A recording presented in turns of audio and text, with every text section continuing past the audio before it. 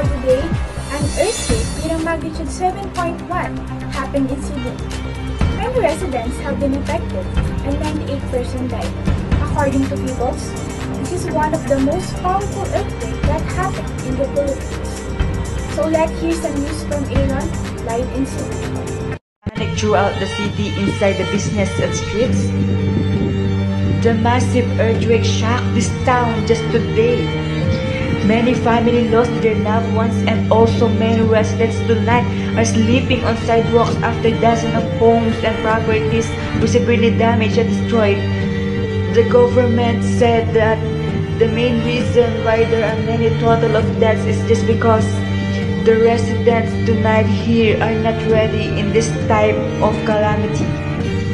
Can you please share to us what has happened when you feel that there is an earthquake? I'm totally shocked. We don't know what to do. So we just run and a lot of people panic and scared. Also us. Literally, we are not prepared in this type of calamity. Do the government in your city prepared in this calamity, just like requiring schools and offices to do earthquake drills? No, sir. What was happened, sir? My house totally destroyed. Now we don't know where to sleep tonight. Miss Kim, as you can see, most of the people here in Cebu are not ready in this type of calamity. Did the students do something to help in this calamity? Yes, Miss Kim, I am about to say it. Despite of the calamity that they are facing, some students help their barangay how to cope with the disaster that happened to their lives. Despite of help, they also encourage people in Cebu to pursue life, even they are in the middle of calamity. Also, they arrange meetings and they help people to be safe in every type of calamity. Here's a photo of a student who posted in social media. So netizens, an earthquake is occurring now. It is very strong. We need to be safe, guys. We need to be safe, guys. Do not panic, okay? Do not panic. Guys, you need to do these things to keep you safe, okay? If you are inside, stay there. Get under a desk or table and hang it, or move into a hallway or against an inside wall.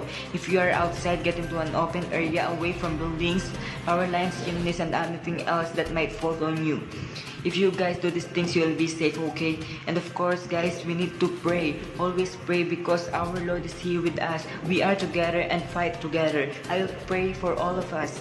O God, who set the earth on its firm foundation, spare those who are fearful and show favor to those who implore you, so that this danger of earthquake entirely gone, we may continue to experience your mercy. Please keep our families safe from the danger of earthquake. Let us always feel the presence of your love. May we be secure in your protection and serve you with thankfulness and grateful hearts. In Jesus' name we pray, amen. Keep safe, everyone. God. And here also is a picture of a student who also posted a video on social media. Hello guys, today we are facing this very strong earthquake. I just want to tell all of you guys that don't panic and just pray. Our Lord Jesus Christ is here and He will not forsake us.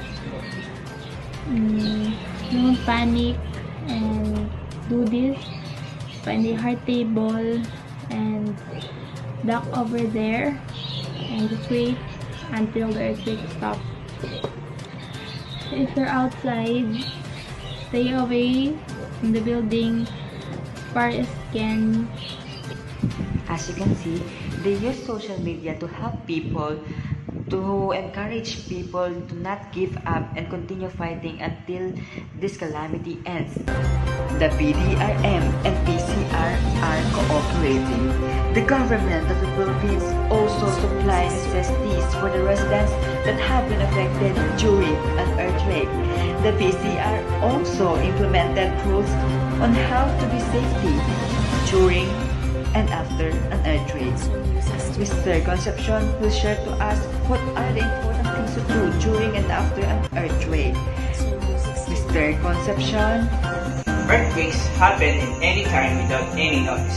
Being prepared in earthquake will make a difference in able to protect yourself, your family, or your home in the event of earthquake. Preparing for an earthquake. Pick safe places in every room of your home, working environment, and school.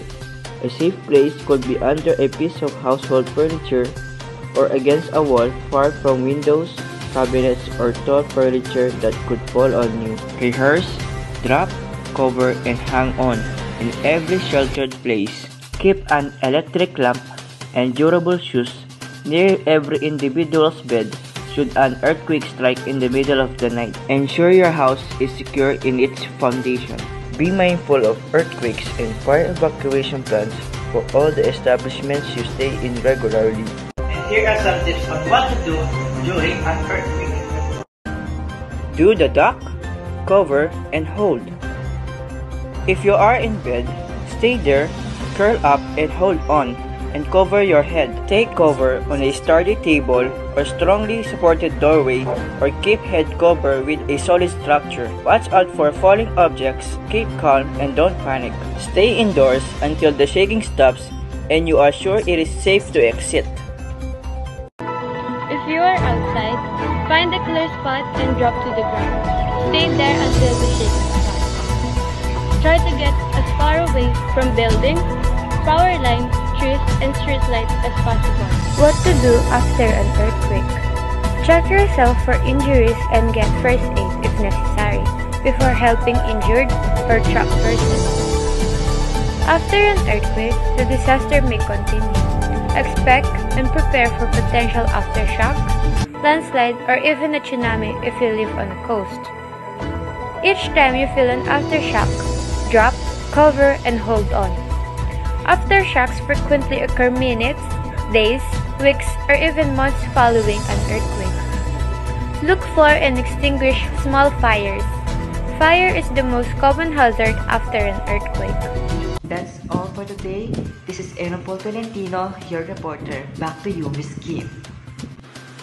We all hope that the residents in Cebu are safe for now, and we pray for the recovery of the residents in Cebu and also the city. And that's all the news for today. I'm Kim Minas. Have a good day.